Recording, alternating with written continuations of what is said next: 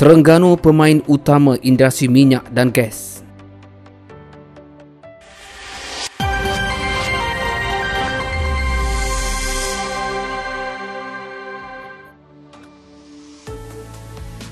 Menteri Kewangan Tengku Dato Seri Zafrul Tengku Abdul Aziz menyifatkan industri minyak dan gas merupakan tulang belakang kepada ekonomi negeri Terengganu.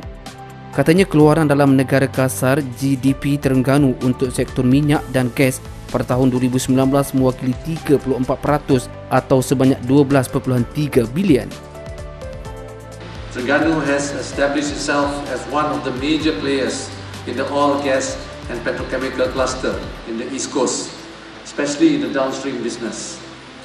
This is reflected by the strong presence of investors like yourselves. It is key industrial areas, especially in Kerteh and Pemain. These focus areas has been able to attract private investments and build a local ecosystem to spur economic growth and create employment in the region.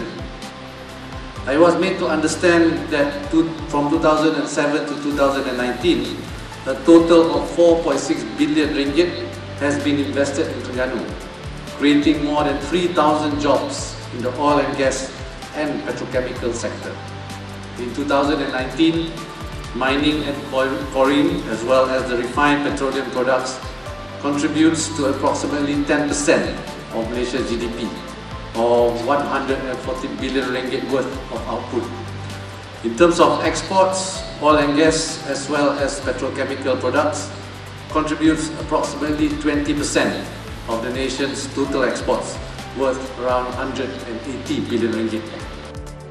Beliau berkata demikian di sesi fokus grup penggiat industri minyak, gas dan petroleum di Institut Teknologi Petroleum Petronas Instep Batu Rakit Sitiu. Turut hadir Pegawai Kewangan Negeri Datuk Zainal Abidin Hussein, Pengerusi Jawatan Kuasa Perdagangan Perindustrian Pembangunan Wilayah dan Kesejahteraan Pentadbiran Datuk Tengku Hasan Tengku Omar dan timbalannya Muhammad Khalil Abdul Hadi. Hadir sama Ketua Pegawai Eksekutif Pembangunan Wilayah Ekonomi Pantai Timur ECERDC Baizawi Cik Mat dan Pengurus Besar Petronas Pantai Timur Cik Ahmad Tarmizi Abdul Rahman.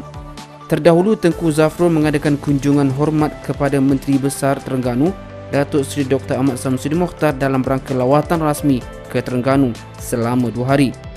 Antara pengisian lawatan daripada delegasi Kementerian Kewangan ke Terengganu juga adalah untuk berjumpa dengan wakil persatuan dan pengusaha industri pelancongan yang terkesan akibat COVID-19 serta wakil-wakil industri minyak, gas dan petrokimia.